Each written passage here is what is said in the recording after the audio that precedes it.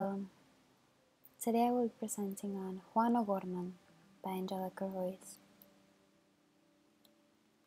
Juan O'Gorman was an extremely lively and charming individual that won over people with his playful and fun demeanor. His ever-curious mind never allowed him to truly settle on one firm career path, and he reinvented himself 1,000 times, until living amongst the inconsistencies made his own existing something unbearable, and he came to a very unfortunate theatrical demise. His legacy was very multifaceted, and he delved into a wide array of fields that ended up both meaning everything and nothing all at once. In the Mexican cultural scene, he objectively was a pioneer, yet he received no real recognition for his successes as an architect, as a mosaic artist, as a critic, as a painter, as a muralist, and even as a professor. Despite having such inconsistent areas of interest, he was successful in each at different times of his life.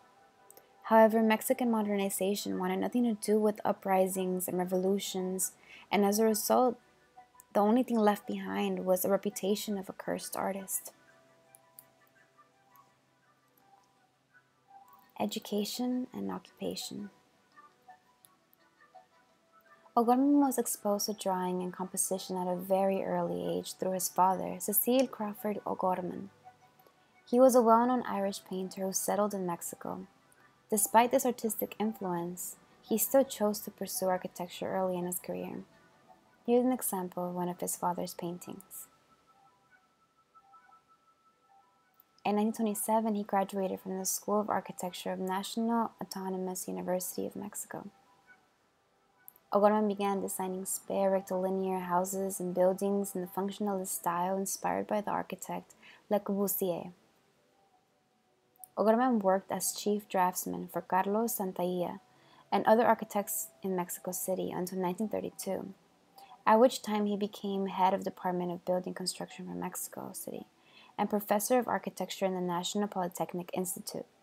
He founded a school within the Instituto Politécnico Nacional in order to train what he called engineer architects, and he was responsible for the functionalist design and construction of about 30 schools. I will describe his architectural approach through these three distinct cases that are very iconic and unique to him. His journey began in San Angel, which is actually his hometown, the first client being his father. He built the first modernist house in Mexico. This project didn't have much of an impact, however. The only thing it received was a lot of criticism from neighbors that demanded for his architectural degree to be revoked. Following that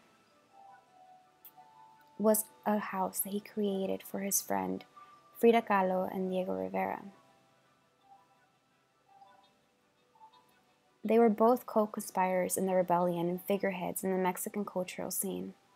And with Rivera's support, the architect received the necessary impetus for his cause. I do not have images for the functionalist schools. However, between 1932 and 1934, he worked for the Department of Education under O'Gorman. 28 functionalist schools were built on the same budget that it would have taken to create one singular school. Both properties, his father's and Diego Rivera's, were completed by O'Gorman, who were heavily influenced by the 20th century architect Le Corbusier, both in the functionalist modernist style.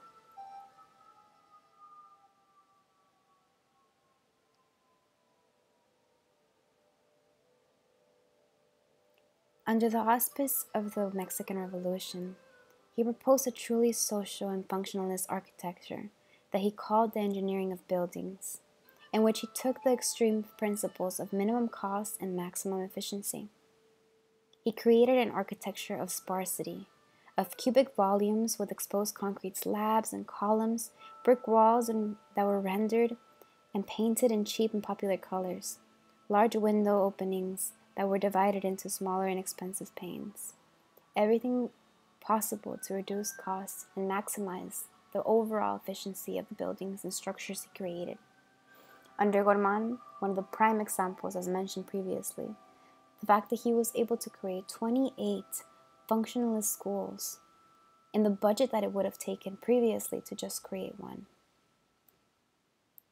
Holistically, O'Gorman was an extremely talented individual whose life was never truly valued or cherished for the great architect, so creative, muralist, professor, mind that he was. Thank you so much for this presentation. I hope you have a good day.